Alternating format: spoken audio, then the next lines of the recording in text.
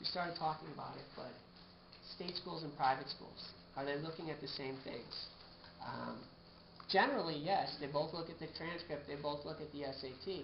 But state schools tend to be more formulaic in their admissions process. You have University of California system, right, on the websites for the schools, they have an index, right? Your GPA times 1,000 plus your SAT. If you're above the cutoff, you have a chance at getting in, right? It doesn't guarantee you're going to get in, but you have a chance at getting in. If you're below the cutoff, it guarantees you won't get in, right? But because they have to make, they have a lot more applications, usually the smaller staff, they need quicker ways for making the decision. So the SAT and GPA tends to be more important at a state school. They won't look as much at your activities, the strength of the school, essay, and other things.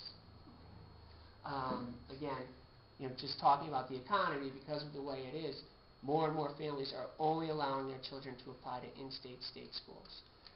Another thing, though, is that some of the state schools, because of the economy, states are cutting their subsidies to the schools.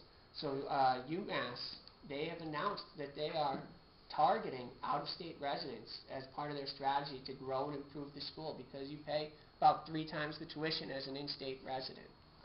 There are some states that definitely give preference to their residents, but a lot of states, they really only give preference through the tuition, right? It's the in-state residents get the lower tuition, but in the admissions process, they don't really care where you're from when they're making the decision. But I've noticed that, and we'll get into it a little later on, I've built a database of college-based merit scholarships across the country called over 1,200 different colleges. And in the last week, we were updating our information on Northern Arizona University, and they have way more scholarships for out-of-state students than they do for in-state students. And so a lot of them then are targeting the out-of-state students as a way to make up for budgeting shortfalls. So there may be options then. And again, it may make it more difficult to get into UConn, but now you may be more likely to get a scholarship to a private college or to an out-of-state school.